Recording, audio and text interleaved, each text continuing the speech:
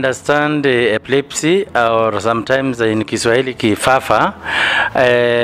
What I know about it is that when one gets an attack, they fall down and they may come up with a loud cry, and they would want to, some would want to chew the tongue or move around repeatedly, and I think that is the much I know about it.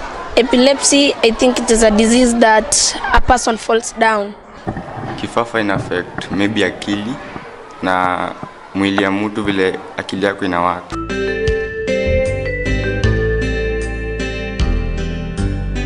It can be caused by disease. Traditionally, people would relate it to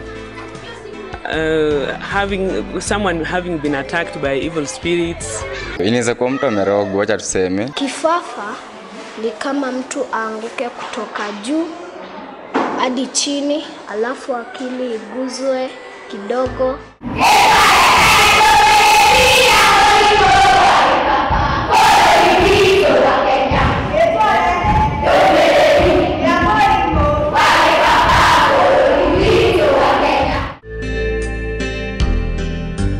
They should not be put in special institutions. They need to be integrated with the other children, so that in case they get the seizures, then they have someone to assist them or to help them, or someone to call out to the teacher. No, they should come to mainstream. They should be in the mainstream, not in a special school. Because they are normal, it's only that it's a small condition. Then of it we are encouraging integration. Tunacheza mpira kwa kiwanja. Tukacheza tu mpira mzuri. Tukaenda bila mpira ilisha saa 11. Saa 11 ya jioni. Ilisha saa kwa njia tukitembea tu. Huyo kijana akaanza kusema tena nasikia kama amechoka hivi. Sasa kidogo anaanza tu kucheza tu mwenyewe.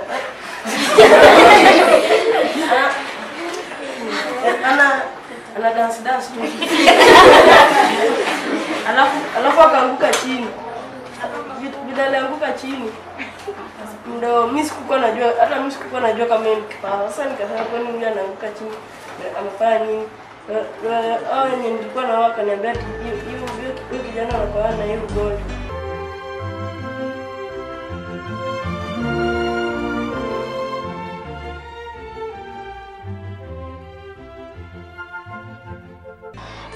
Kama amejuma ulimi, meno yake imeshikana, anafaa ikuwe kijiko kwa mdomo ndivyo asiweze kujiumiza, alafu ikuwe mali kuna free space, mali pana fresh air.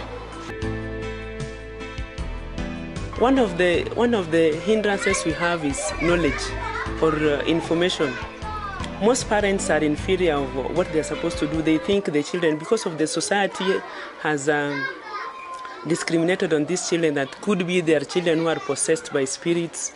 So you find that most parents with such children, they fear leaving these children to go out to schools to be with the other children. I think teachers should also be sensitized on how to carry out first aid. I'm advising my fellow children, if don't discriminate someone who has that disease, because you don't know when you grow up, you will give birth to a child who has it. It's not a witchcraft or something like that.